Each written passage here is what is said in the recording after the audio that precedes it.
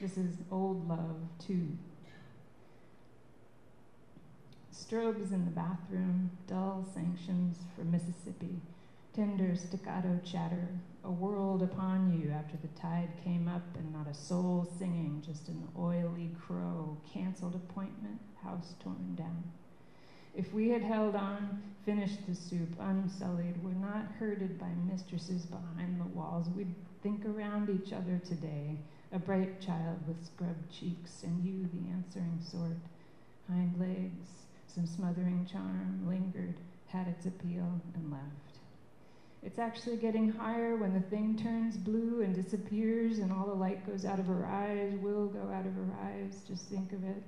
Opposite the lantern trucks make their noises, and bright heaven tangles its tendrils around our ankles, pleading like a sound does when nobody wants it.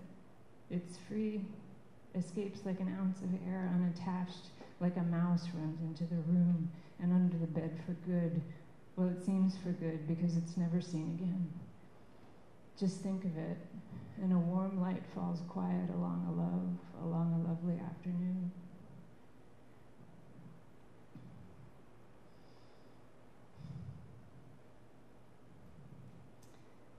Damn pigeon for company. Plush facial covering made of cheese makes mama smile every time the whistle calls her back to the alley of prohibitive excellence. Lemon ohms make almonds after ankle hedges bleed plum broke out sock, one sock each, lock-tack time like a serious future in tall socket makers. What wakes up little creatures makes up a song. Murders ring back and forth. Wake the pilot, wake the plunderer, wake the pallbearer, wake me when it's over. Get us up in here so someday when time begins, our owls will suddenly know what to say again. If we could only grow avocado, if only, don't be so polite, it's killing me.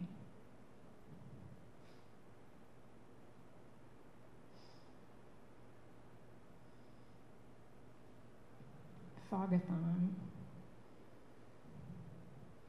If my pleasant bellow shudders before you, fly up, make do, skewer your breath, for example, or climb a hovering ricket.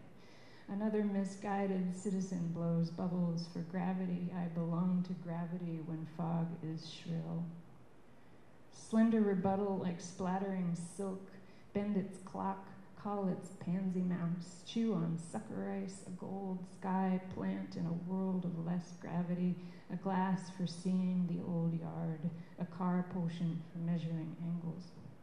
Touch this split, or loom large and huffy, my quick lid sits fit, it hits no song, no future, my old story sound, long, draped over the melting idjit pox. Mixed cream, stay out there, stay for the burly ocean cattle. Spread long, flowed edges, there is room for these season-stunted angles, a fifth of which may be folded for a man named Larry, who calls himself an old dog, a pilot, a bleach-white afternoon under masterful, sun-made fingers, a tax for creating a taxonomic blueprint to feed the agnostics with the unsounded pleasures of the park-like feeling you get in some rooms.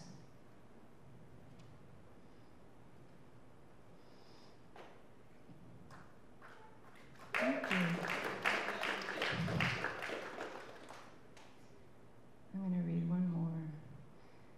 This one is called 3 Large Swollen Things for Blaster.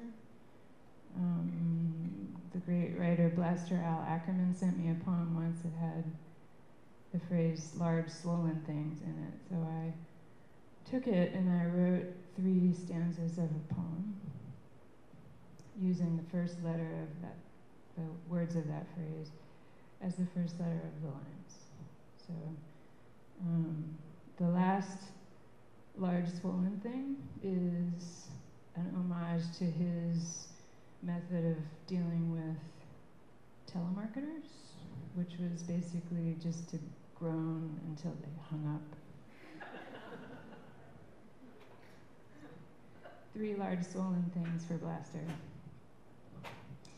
Lingering amidst our auger brigade, rigged up with fancy glows of bride entirely made of cotton, sticks to sin talk when it once fed, options evaporate quickly then, like it never lost anything, lint even, not without a certain inky grace. To be hewn from huge hounds in their suckling linens, nesting there like a gull out of season. Lope a gut rejoinder, gawking eagle-eyed.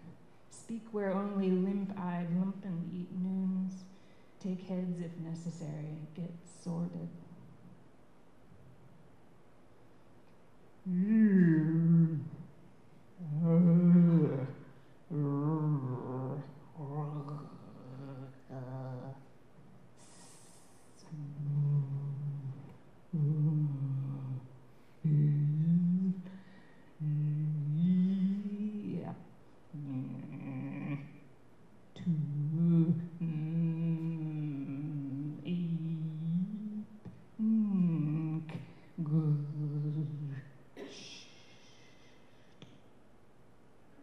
Thanks.